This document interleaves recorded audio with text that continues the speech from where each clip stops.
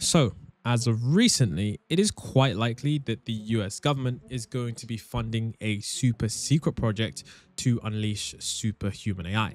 This might be very well one of the largest stories in AI because we all know what happened the last time the government decided to do something like this. So I'm going to give you guys a bit of a backstory, but what I'm referring to is the Manhattan Project. Now, for those of you who have already seen the movie Oppenheimer, you will have largely understood what the Manhattan Project is. Now, I'm going to quickly explain what this is because if we create an AI project that is very similar to the Manhattan Project, we are going to enter a very different world. So the Manhattan Project from 1942 to 1946 was basically a massive wartime endeavor that basically changed all of human history. The US government basically realized that an entirely new weapon was possible, and this one was one that could harness the power of atoms themselves. Now, not only did they realize this was possible, they knew that Nazi Germany were trying to build it too, which basically meant that there was a race against time. And currently, it seems like there is the same thing happening in AI. Right now, we have two of the biggest players in AI going head to head to see who can build AGI first. And recently, it was revealed that there was the Commission's 2024 US recommendations that it was recommended that Congress establish and fund a Manhattan Project-like program dedicated to racing and acquiring an artificial general intelligence system for America. So this is the entire document. You can see that this is where they're looking at 10 of 32 recommendations to Congress.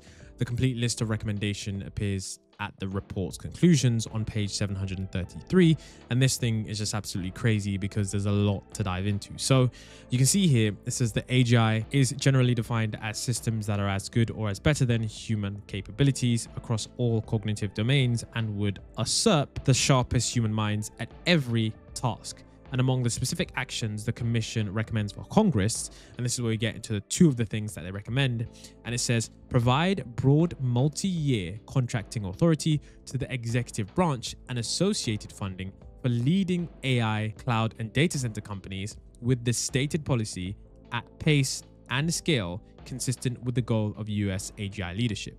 This first point, they're basically stating that they want the government to basically sign long-term contracts and provide funding to these tech companies that are leading in AI, cloud computing, and data centers. And the idea is to work closely with these companies to speed up the development of advanced AI systems, and they want to make sure that everything happens at a fast enough pace to keep the US ahead in the global AI race. So this is going to be something that I think is probably going to happen anyways.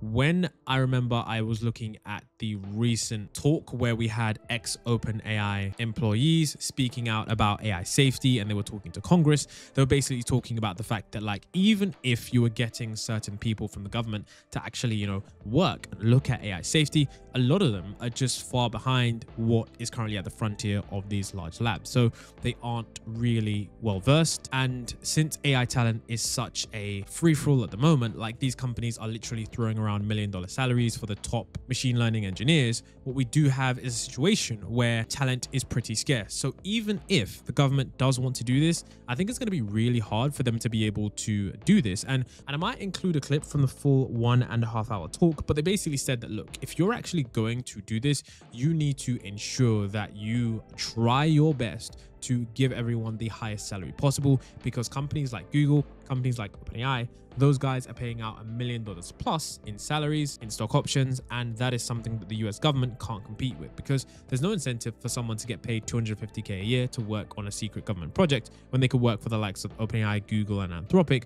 working on the frontier of AI for 4 to 5 times that amount. And the second bullet point actually focuses on defense, where they state that they need to provide a defense priorities and allocation system, which is a DX rating, which is basically where they are ensuring that AI-related projects get the highest level of importance and resources, protecting them as national security priority.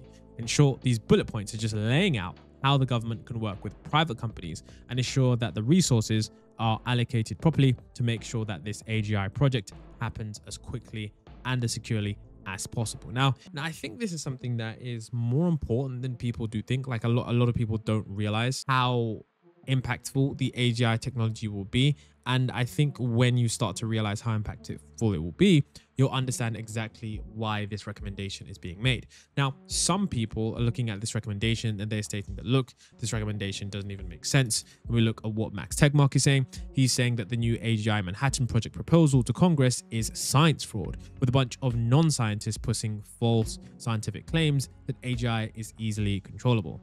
Losing control to AGI would end US national security, and national security mustn't be compromised by fraudulent science. Now, he goes into an entire document, but I don't want to talk about this just yet. What I really do want to focus on is the fact that this is a really big issue. So if we look exactly at what Reuters are claiming here, Reuters are basically stating that, look, if this does happen, this is going to shift the global balance of power. Like once AGI gets created, and Sam Altman's basically stating that, look, we're going to have this in 2025. And, you know, they're basically stating, look, we're going to have super advanced AI systems in 2027. You can see here that we've seen throughout history that countries that are the first to exploit periods of rapid technological change can often cause shifts in the global balance of power. So that's someone that's a senior advisor to the company Palantir, which is basically an AI company for US defense. And it's incredible because we do know that if a company or a country is able to get to AGI or ASI first, they're going to have immense power over those who don't. And that was also what Daniel Kokochaljo, who worked at OpenAI, said. He said those who have AGI will wield godlike powers over those who don't. And that was someone that worked at OpenAI, and he left because he said OpenAI probably aren't going to be responsible at the time of AGI development. Now, also Reuters here, you can see it says that China is racing towards AGI, and it is critical that we take them extremely seriously. Now, all of this talk actually brings me back to one of the most important documents for the next decade.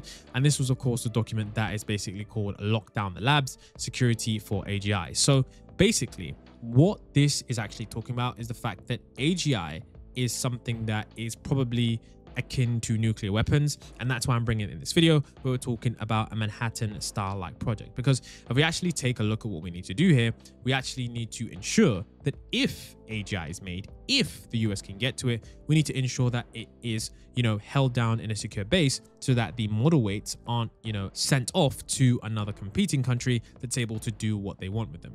Sure, the US is going to ensure that they secure the model weights and ensure that they are safe with them, but are other countries going to do the same? Are they not going to let their AGI run rogue if they manage to get access to the model weight? So this PDF was from a former OpenAI employee, where he speaks about something that most people did miss, because even in that document, I didn't even look at this for too long, but it was basically where he's stating that currently they're basically handling the secrets for AGI to the CCP on a silver platter, and securing AGI and the secrets against the state actor threat will be an immense effort, and currently we're not on track. He's basically stating, look, currently if we don't act up and we don't fix our mode, we're going to be in a situation where we manage to leak all of the AGI secrets, all of the frontier lab breakthroughs to a competitor country that's going to be able to speed up development because they have less relaxed laws, and they're going to be able to race ahead, which means they will be in front after stealing those breakthroughs.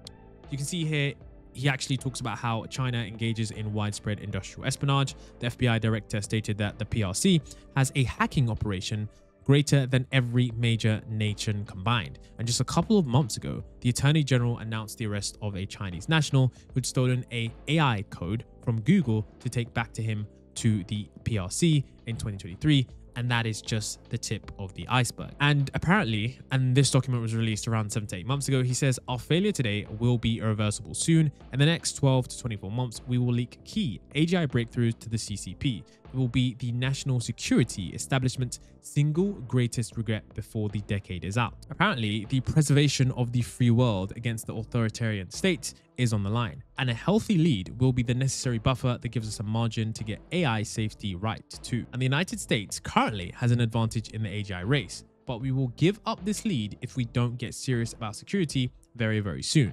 And that's why they're probably talking about a Manhattan style project, because we need to ensure that we dedicate enough time, effort, and energy to this kind of project. You can see Mark Andreessen here says, is this what we see at OpenAI or any other American AI lab? No. In fact, what we see is the opposite. the security equivalent of Swiss cheese. The Chinese penetration of these labs would be trivially easily using any number of industrial espionage methods, such as simply bribing the cleaning crew to stick USB dongles into laptops. And my own assumption is that all such American AI labs are fully penetrated and that China is getting nightly downloads of all American AI research code right now, basically stating that, look, we are woefully unequipped for the security measures that we need to have in place to ensure that AGI isn't developed by another nation state. And if that does happen, we're going to be in a seriously bad position, because it means they're going to have something that we don't have, and we will no longer control the free world. And one of the last things that he says here is that if we look out just a bit further, once China begins to truly understand the importance of AGI, we should expect the full force of their espionage efforts to come to bear. Think billions of dollars invested, thousands of employees, and extreme measures dedicated to infiltrating AGI efforts. And what will security for AGI and superintelligence require? In short, this will only be possible with government help. And he's basically stating here that, look, somehow these labs are going to have to collaborate with the government. And with this kind of, recommendation here, it seems like that's exactly what's going to happen. Now, what's crazy about this is that this recommendation was actually put forward by someone who is actually friends with Sam Altman. And someone was actually talking about, if Trump admin tries to move forward with these proposals, will they end up, being another unpopular cluster mess like the TikTok ban? But of course, he's talking about how this person who put forward this stuff was actually friends with Sam Altman. So it's quite likely this is going to happen. And there's probably some government program underway where they're going to be developing AGI without all the kinds of restrictions that we do see. Currently, when you are deploying these AI systems, you have those safety levels. But I think internally, they're definitely going to be rushing ahead, trying out different methods just to get to a completely smart AI as possible. But of course, in a way that is airtight. Like, probably they're going to have their own servers that are completely disconnected from the internet when they interact with such an AI model. And of course, the craziest thing about this is that, remember what I said Max Tegmark was talking about? He basically just said, like this race that we're basically entering right now is a suicide race. And the proposed AGI Manhattan project and the fundamental misunderstanding that underpins it represents an insidious growing threat to US national security. Any system better than humans at general cognition and problem solving would by definition be better than humans at AI research and development, and therefore being able to improve itself at a terrifying rate. And he's basically stating here that if we go ahead with this race, we're going to be in a situation where, yes, we're going to get to that AI that develops first, but unfortunately, once we get to that level, we're going to get to a situation where the AI just kills us anyways. Now, I know most people don't believe the fact that AI could kill us or, those kinds of existential risks, but I will leave a link to a video that basically explains everything. And once you watch those videos, you'll understand that it is very, very hard to control an AI because intrinsically they are black boxes, which means that we don't understand why they are the way they are.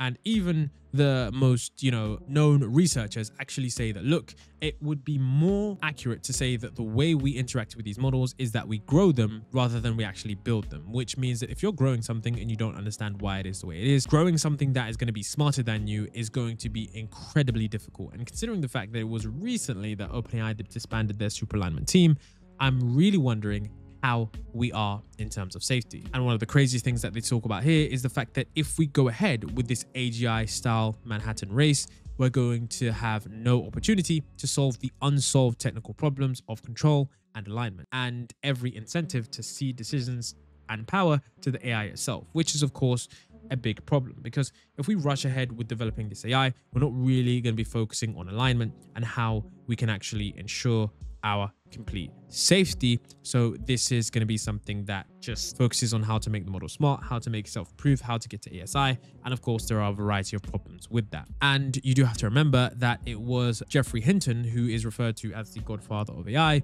who said, once AI gets smarter than we are, they will take control. And I mean, it does make sense. Humans are the smartest thing on the planet currently. And look at what we've done to everything else that is not smarter than us. So overall, I do think when we do take a look at things, it does seem like we are in a strange race. But I will say this, that if we don't get to AGI and another state gets to it before us, then I think that could be potentially worse. So, I mean, it's a very tough position to be in. We're in between a rock and a hard place. So I think the government is just basically doing the thing that they think they should do, which is, of course, just get to it and try to figure it out on the way. I know it's going to be pretty difficult to do, but I don't see any other solution. If we do slow down, we know 100% that these other countries aren't going to slow down at all, which means that unfortunately we're forced to be in this race. Now, let me know what you guys think about this.